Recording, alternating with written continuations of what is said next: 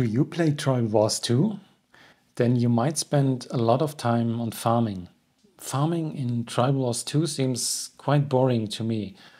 Having a human do this would not make sense. I mean, we have machines to do that for us, right? So what we will do is set up a Farmbot which automates the whole process. It sees the troops that you have currently remaining in your villages. It scans all the barbarian villages, and then it uses the army presets that you have to send farm attacks to these barbarian villages. All of this being automated, so this is a 100% walk-away solution. As you can imagine, even if you have just a dozen villages on your account, this can save you more than 1 hour every day. So how do we do this? How do we set this up?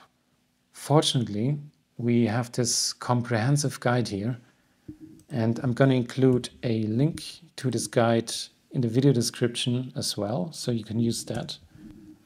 So what is this? This bot farms barbarian villages in Tribal Wars 2. It automatically detects barbarian villages, available troops, and configured army presets to attack.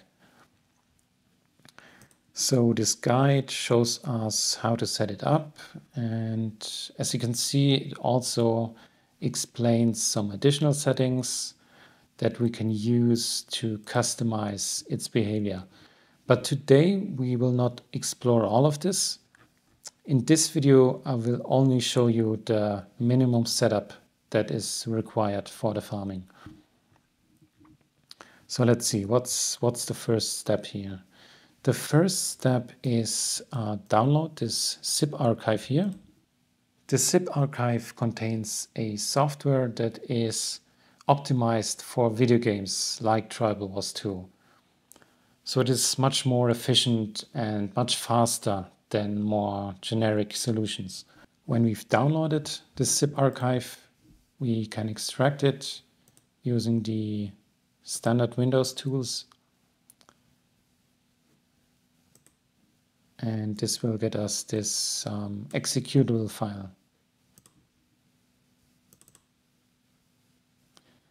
And we can run this just double-clicking the exe file in the Windows Explorer. And as you can see here, we might have to confirm once more that we want to run this program. And once that's done, it'll open up this new window. Here we don't have to install, just continue without. And here in the main menu we click Run Bot, and down here we see a bundle bot, the Tribal Wars 2 Farmbot. We click that, and this way we land in the configuration user interface. So here's where we could enter additional settings to customize it, but this time we'll just use the defaults. So we just scroll down here all the way to the bottom and start a play session. It's showing us a list of game worlds, game servers. So here we just select the one we want to play in.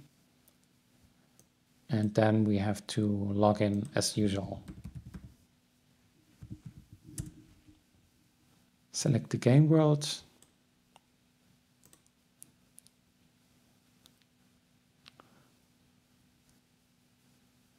And once we are logged into the game like this, we can complete the setup.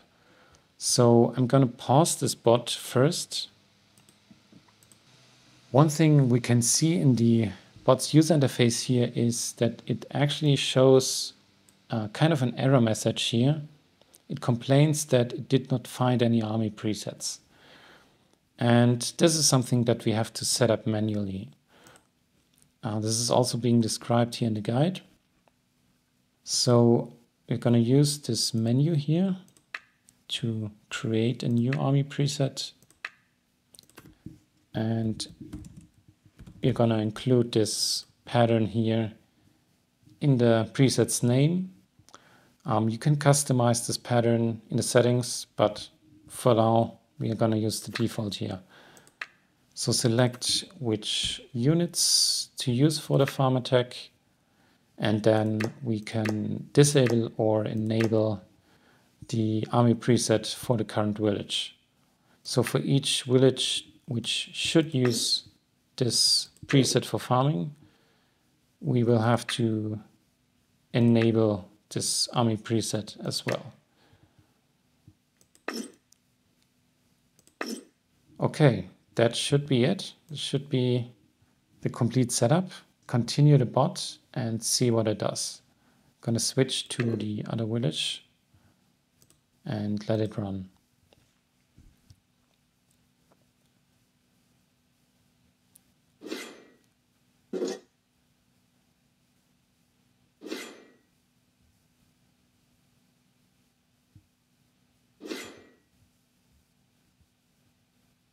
All right, that's it. We've completed the basic setup for automated farming. So what it is doing now is it sends these farm attacks from the currently selected village until it either runs out of troops in that village or it runs into this limit of 50 attacks per village. So it's going through all of your villages until all of them are saturated, and then it completes a farm cycle. You can also configure breaks.